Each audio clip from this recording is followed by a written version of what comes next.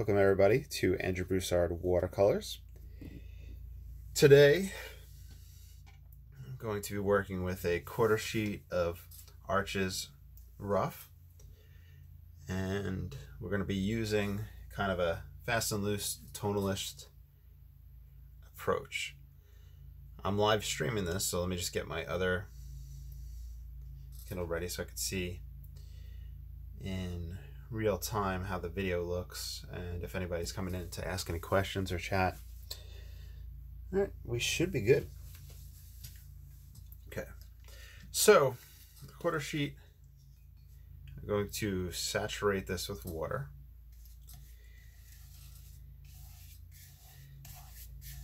And while it soaks up that water and stretches, I'll get the palette ready.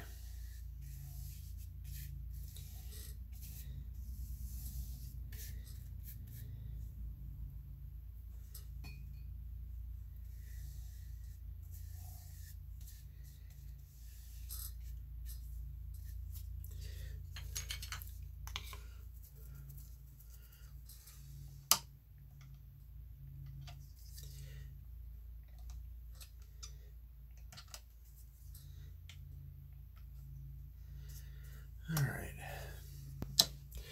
and I think everything's good. How's the lighting look? Yeah. Okay, so I'm going to utilize sap green.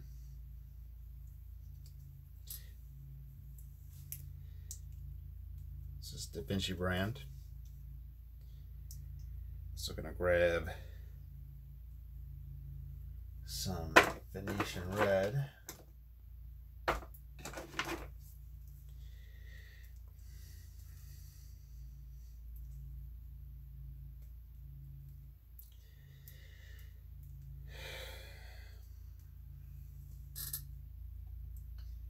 I'll put out some Payne's gray and ultramarine blue, and probably some phthalo blue to kind of push this combination back and forth. Payne's gray we have out. Let me see if I have any ultramarine. I think that tube is like really low. Yeah, it is. Let's see if we can get anything out of this one.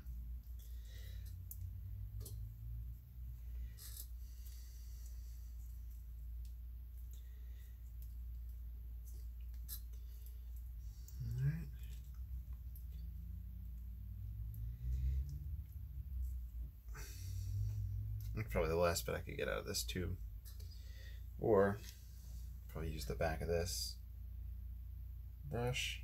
Yeah, scoop the glob out.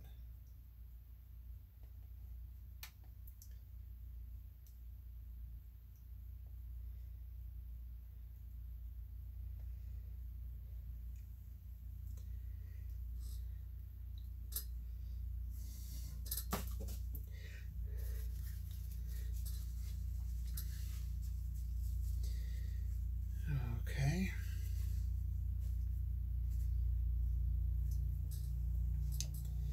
I think we're good to go. Paper is soaked. Paint is out. We're going to use the Venetian red sap green combination to create that brown. We're going to paint wet and wet, and we're going to have fun. Okay. Let's get started. So I have the medium hake brush.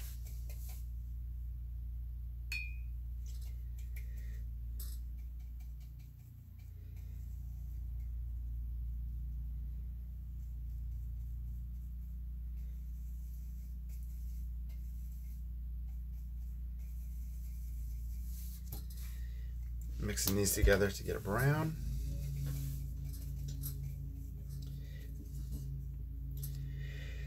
And we're going to come up with an imaginary scene. Might be based off of yesterday's scene. We'll see what happens. With the rough paper, and maybe just Arches in general, I don't get as much of a wet and wet diffusion taking place whenever I use this technique. So this is kind of experimental for me, but I really do genuinely enjoy this approach and this color combination. So let's see what happens.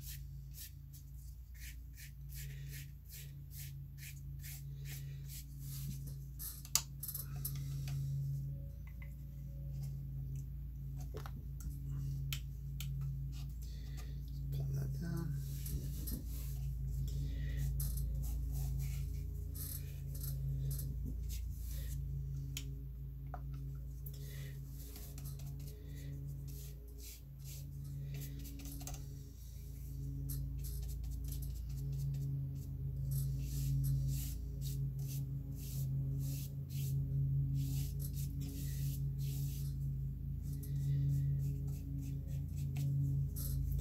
So this is a technique derived from oil painters Stuart Davies and Dennis Sheehan,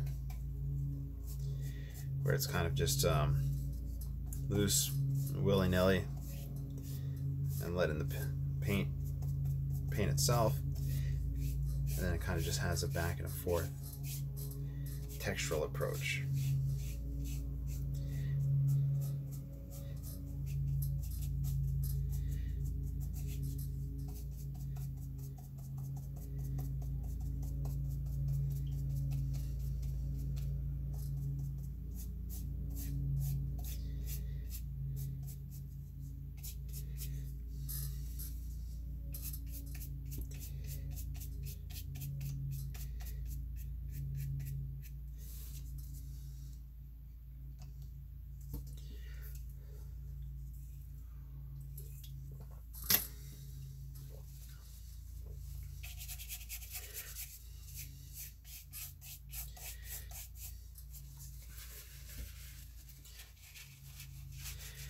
I'm going to make this the sky, and I'm just putting paint in and then wiping it back, kind of toning that area. And whenever you use the paper towel to do that, you're lifting the water up in that spot, so you can choose to leave it dry, or you can just paint right back in and get more water in there. You can also have a spray bottle handy to utilize.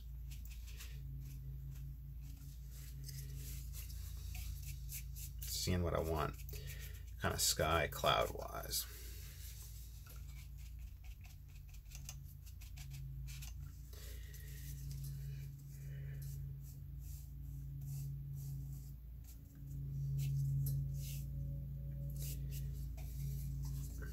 This element will either be a landmass or an extended shadow.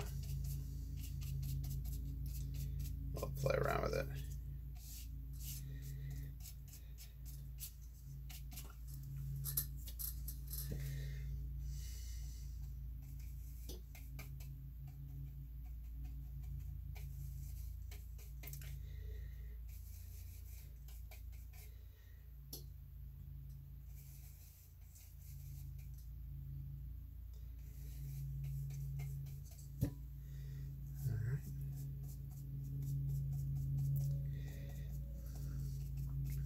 Now I'm going to build up tonal values and also kind of a crispness of color.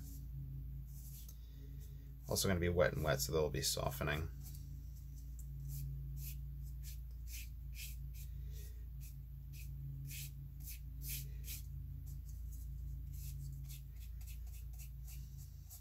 This will be water for reflection.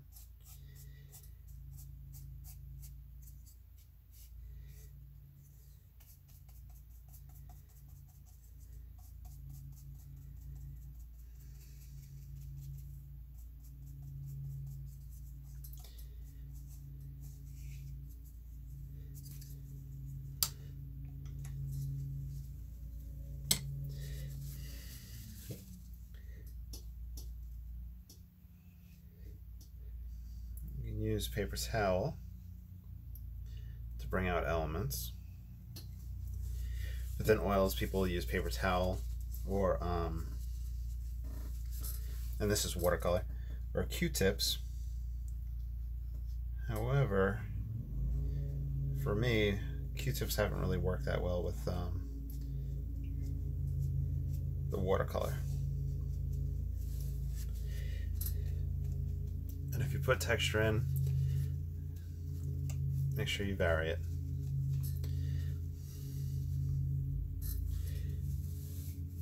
You can also use a rigger for these lines.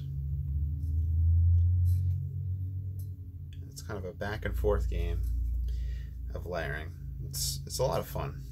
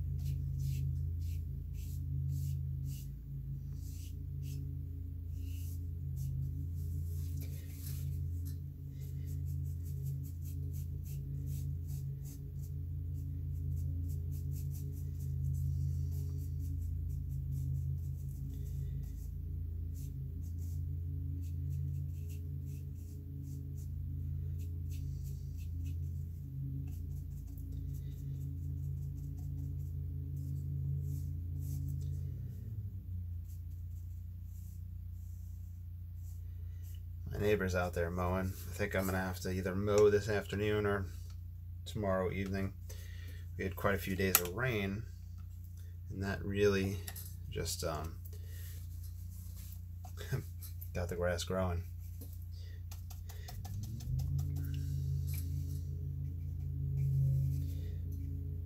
Get a little bit more reddish, a little bit more Venetian red in that foreground.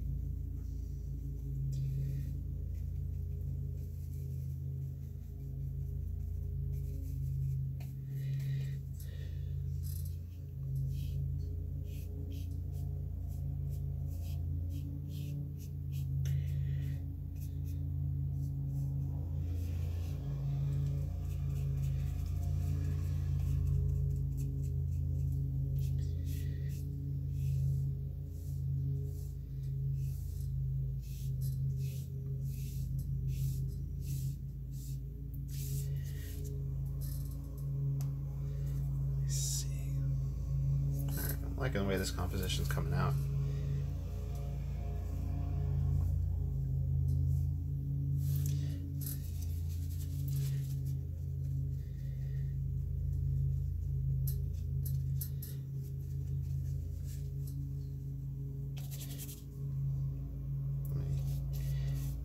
Fill up some water over here.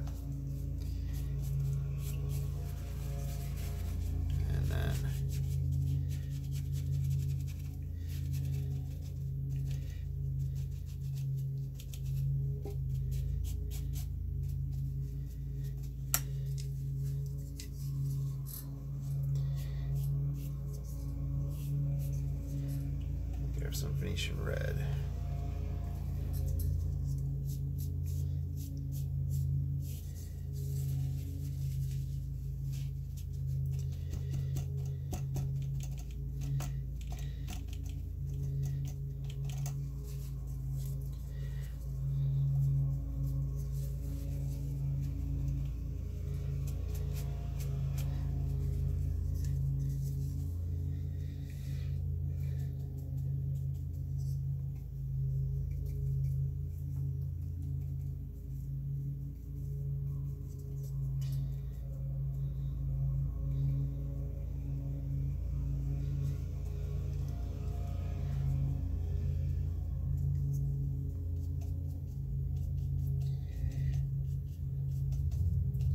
Around here I'll have a tree come out.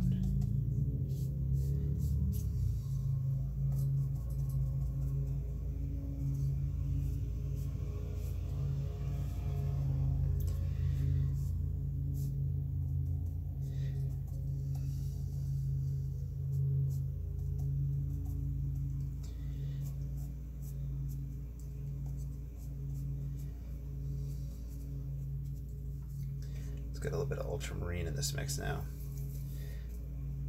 This is kind of to change the greenish tone. You could also get purples from it if you want.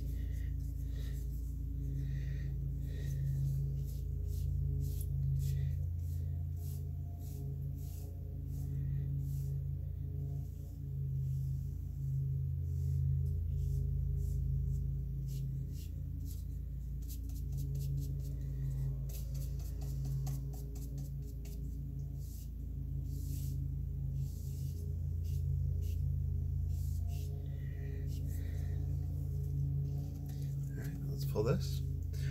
We got somebody in the live chat. Is Belter? I'm just gonna call you Is if you don't mind.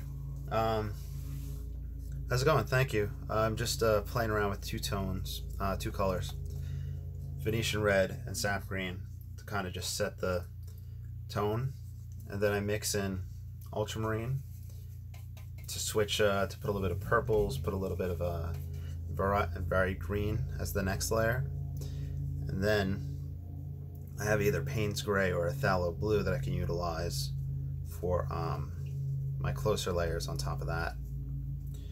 It's kind of just a back and forth watercolor, a swiping and wiping, and building up a textured wet and wet scene.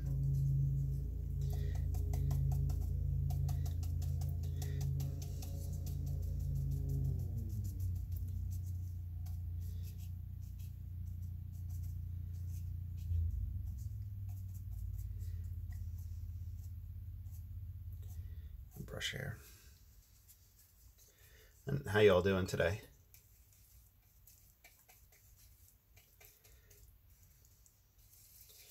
Ultramarine.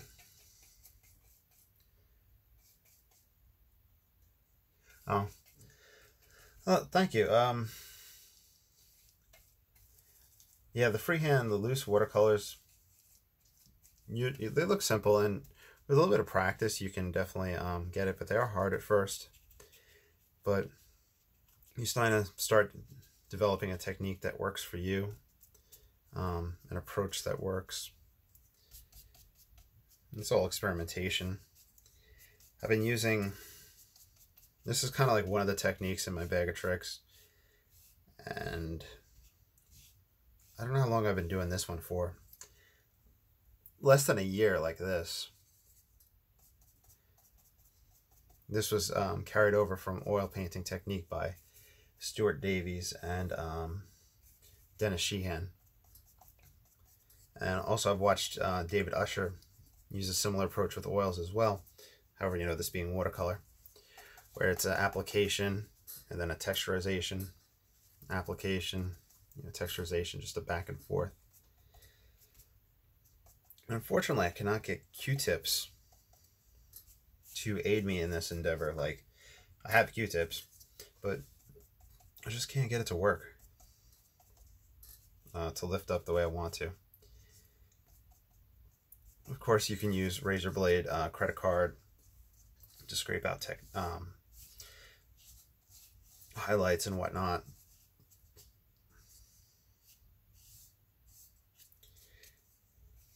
Okay. Now,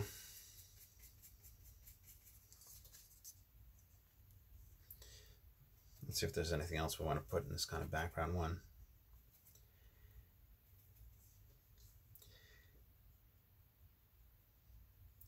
I also added the blues and the Venetian red to this. Sorry, the blues and the Payne's gray to this approach due to the drying shift that takes place with these two colors. I feel like those add-ons help mitigate that.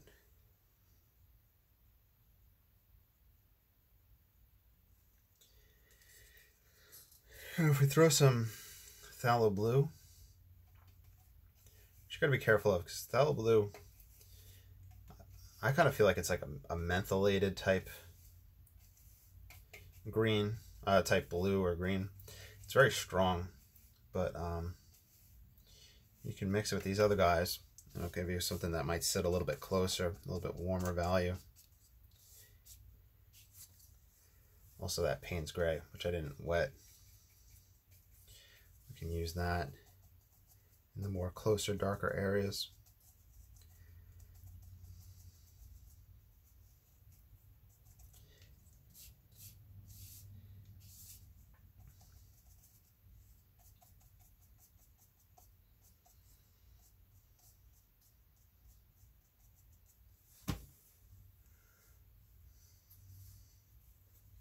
Oh, you picked up watercolors recently? Yeah, it's definitely a beautiful medium.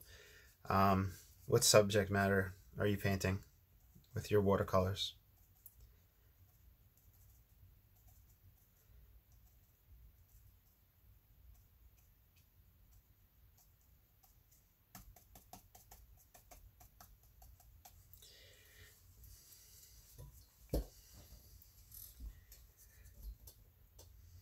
I'm going to put a tree, a cypress tree, in this region here. I mix a more pure pigment, dark pigment. Of just exercises, plants and vegetables. Oh, that's very cool. My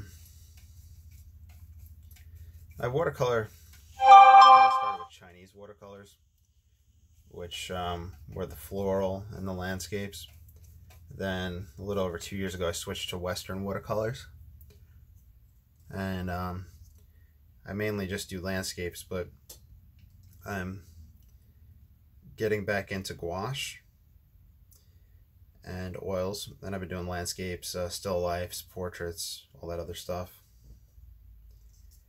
So the cypress tree is going to be here, the base. I don't want it to cut directly in the middle of that.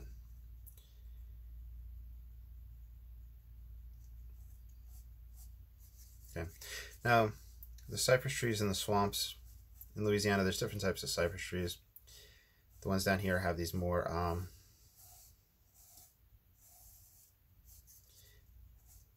triangular bases, and that allows, I think, storage of water.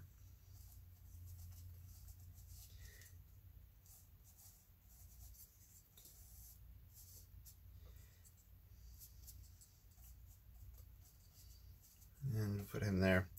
And then they have the cypress knees, which are just the roots that come up out of the water or out of the ground around it. And if you're out fishing, that's like kind of the area you want to fish. So that's where the fish will hide. But they also do it on land and dirt, these type of cypress trees. And you got to be careful. They can tear up the foundation of a house, I think, or go through the floor at least, or the cement.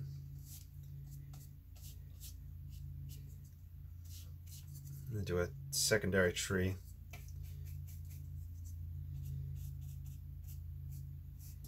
Right here.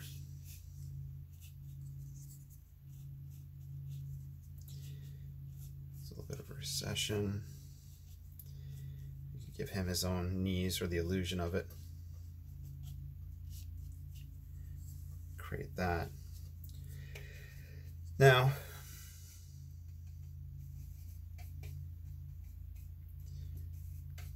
Usually with trees I would want to do something like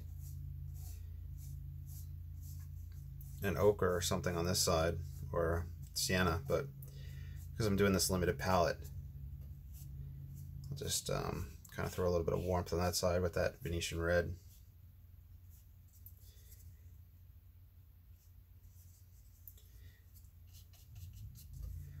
Grab some Payne's gray and really build up this shadow in the corner. I want to build up the shadow here.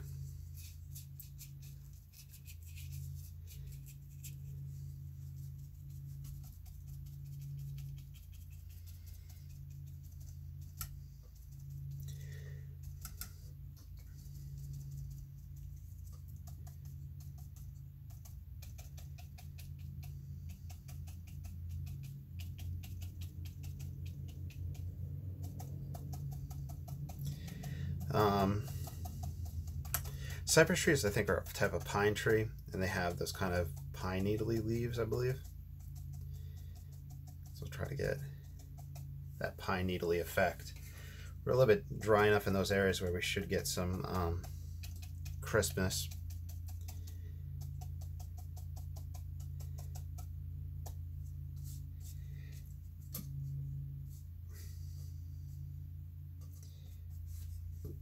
Excuse me. Should even pull a little bit along the edge, get a little highlight.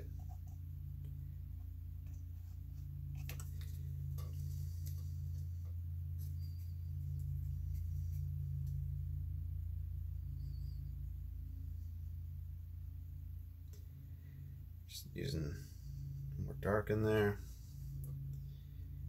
a bit more pronounced root structure coming up. Kind of letting the shadow blend into the shadow.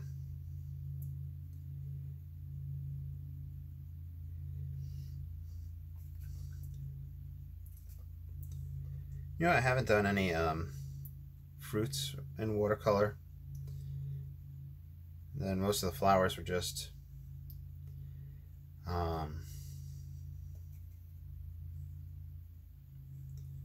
let's see. Most of the flowers were in the Chinese painting. Yesterday I did a little bit of magnolias in a in gouache. And that was a study for a an oil painting I started for a friend.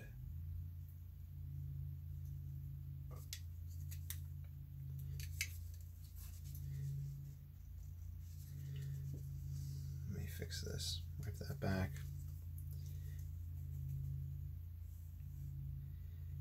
Come back in.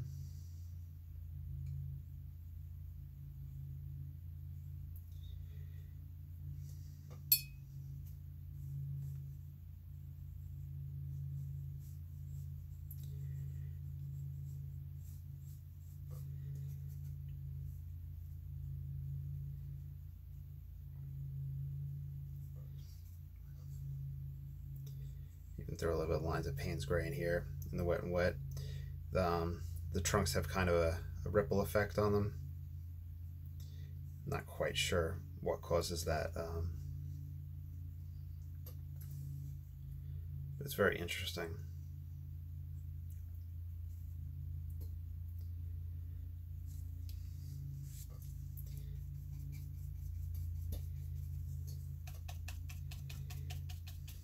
I want to build up the darks in this foliage. I could use the paper towel for texture, but there's really not too many lights that are going to happen in there, so I can do a little bit, but I just wanted to hit the dark side. Let me get a little bit more pigment on the palette. So where do we go? We got the sap green.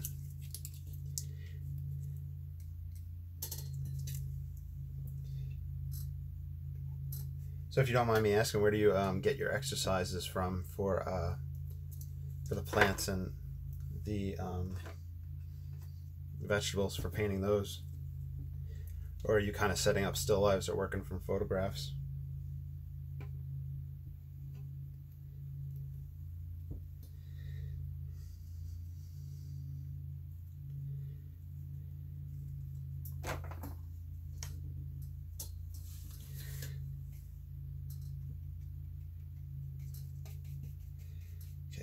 Everything's gray. Straight from the tube. I'm going to kind of brush the edges so it's less texture on the edges. Kind of get the effect of the eye, where the eye will focus on a few spots, but you'll have a softness in others. So that's the concept, at least.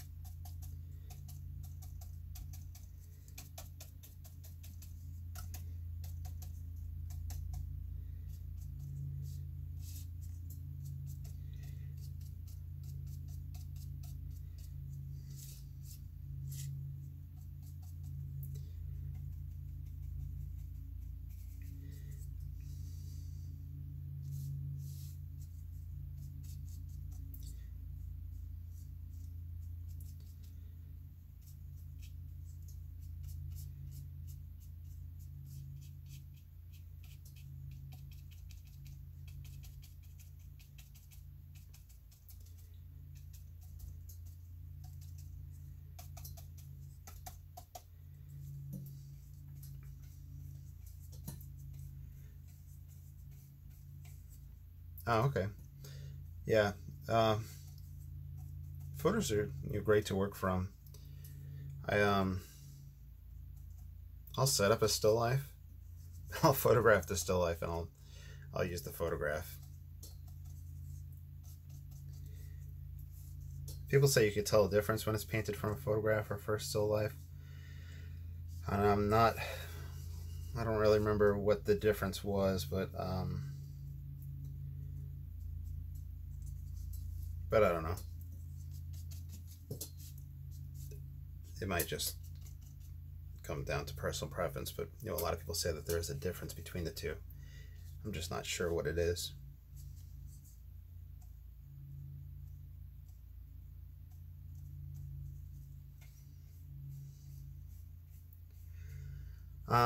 Any resources for beginners? Okay, so I put up a lot of YouTube videos under my actual name, Andrew Broussard Watercolors. I might have a link for that in the About Me section. There's like tons of free videos. Some of it with figure painting, portrait, landscape, different palette combinations, things like that. There's Stephen Cronin, who he's the one that I started learning from.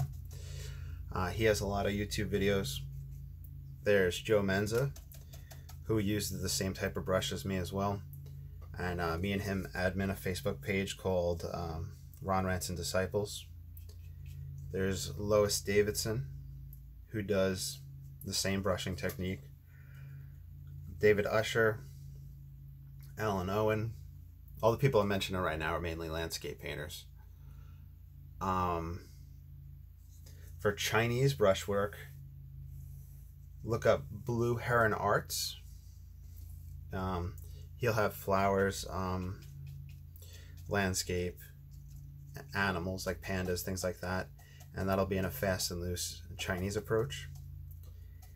And they have a website where they sell a whole bunch of materials.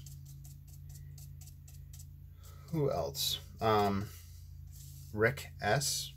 on YouTube. He has a lot of tutorials. I think he has one with negative painting, and he has one on painting rocks. Yeah, I think he might have like 2 or 3 on how to paint rocks. I think 1 or 2 with the negative painting. I don't know if I should have said grab a pen and paper so you could write all this stuff down. Who else? There's a big YouTube channel called Mind of Watercolor, where the gentleman does a lot of different watercolor experiments.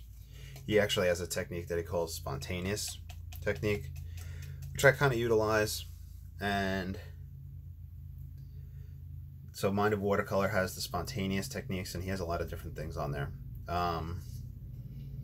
Book-wise, go on to Google or Amazon, and there's this artist. He passed away. Zoltan Szabo. Zoltan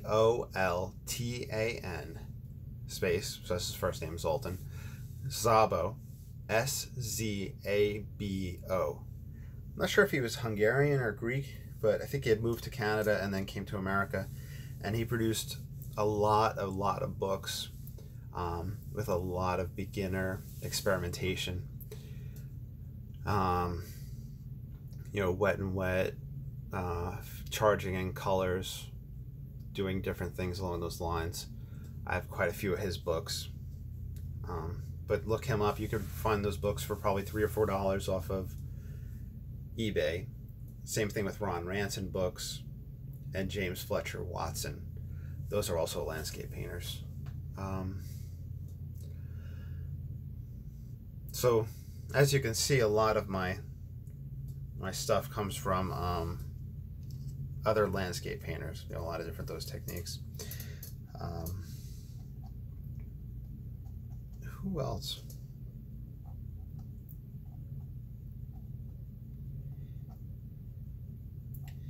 There's Facebook pages that could probably help. Watercolor technique and tips, or watercolor tips and techniques. That's a page I post on. I post these tutorials there once in a while. But with that page, you're required to kind of share your information and what you did with the painting. So there's a lot of different painters on that page that'll share different techniques, either progression photos or either progression photos or links to videos, and that'll have different subject matter. One thing for you to see, actually, that you really always want to pay attention to with watercolors, especially fast and loose, is the color shift that takes place when you dry off. I'm going to do a tonal shift. So when I dry this off, it's going to lighten up some. I did put a lot of pigment in, but what happens, it might not lighten up that much because I developed this palette to kind of counteract that. But what happens is, if you think of cement when it's wet, or blacktop when it's wet, it looks darker, and when it dries, it looks lighter. You wrote the names down? Definitely going to look them up. Awesome. And we have water here, and water, through physics and all that, it causes a refraction of light, and it changes the way it looks. Same thing with wet cement, wet blacktop. When you dry it, just like wet cement, blacktop, it lightens up. So I'm going to put the blow dryer on for a second and just watch, especially the darker areas, how they lighten up. Hopefully, I mean, I don't like having that shift take place, but hopefully it's visible enough just so you can see it and see what I'm explaining. So here we go.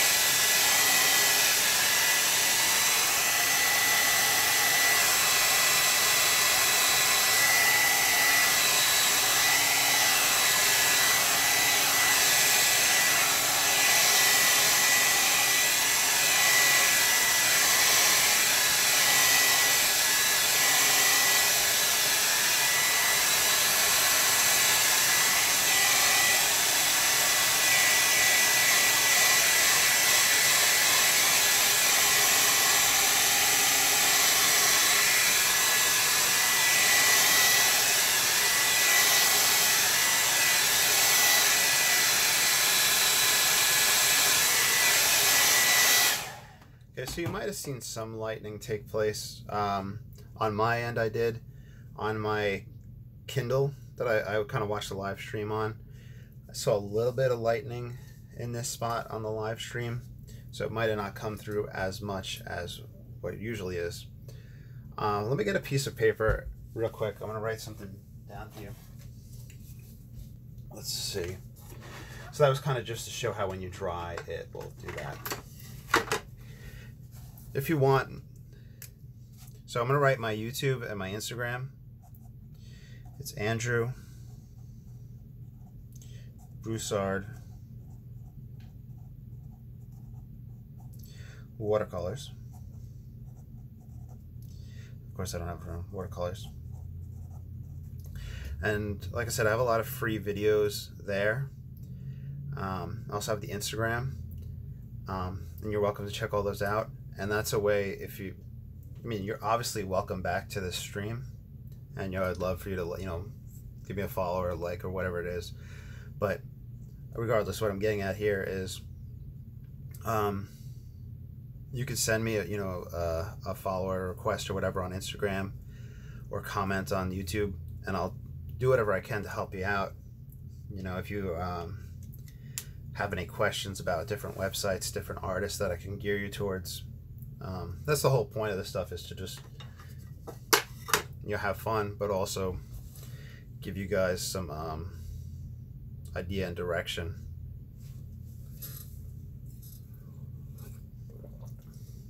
And I could also gear you towards other Facebook pages and things like that.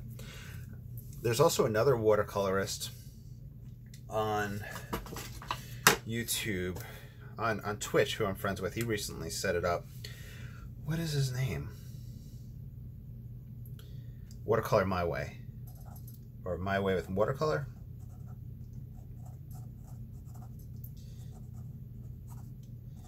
And we're friends through the that Facebook page that I said that I adminned, which was the Ranson watercolors.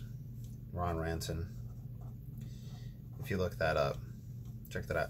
But Watercolor My Way, he does landscapes. I think he might do some, you know, ideas of people and whatnot in his, and some buildings and stuff like that. And it's really cool because he's a veteran, I think, and I think he's disabled.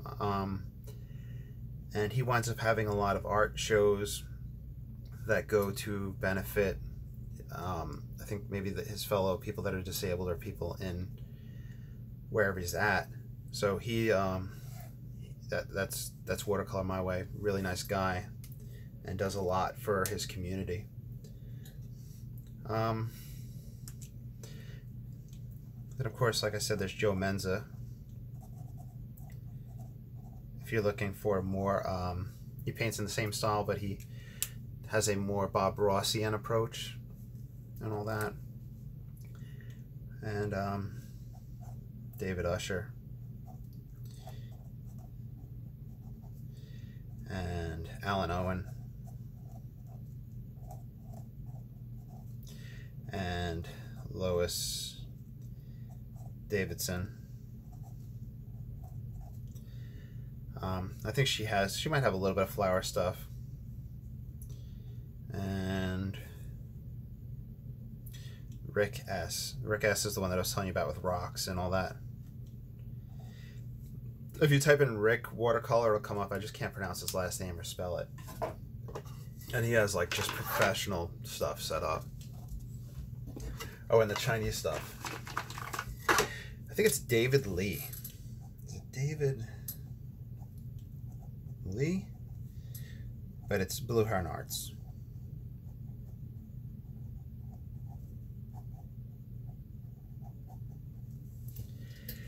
Okay, so that's a whole bunch of different people for you to check out. Like I said, hopefully that helps. And the whole point, you know, me putting myself out there.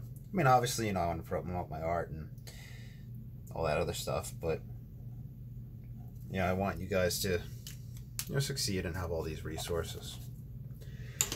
So since it's dry, we'll put a mat over it so you can see what it looks like.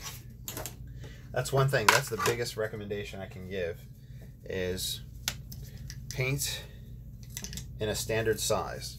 This paper is 11 by 15, and I can buy mats that are pre-cut in bulk that have an opening for 11 by 15. The opening is probably 10 5/8 by 13 5/8, something like that. And it makes matting a lot easier. There's other sizes that are standardized. This would be for an 8 by 10, and then it would fit in a very easy to find frame. And I have one more mat just to give you an idea. And this would be for a 5 by 7 image. And I mean, you could buy, let's say 100 of these front and back paper for $50, I guess, or 50 of them for that much. The 8 by 10s, you could get 25 packs or 50 packs for $50, I think. 25 packs front and back in these cost me about $90, but it comes out to $4 or $5 a set. And if I was to go to Hobby Lobby or the store, it'd be $15 or more. So anyway, I hope that helped. There's all that information out there for y'all. I will talk to y'all soon, and have a great day. Bye.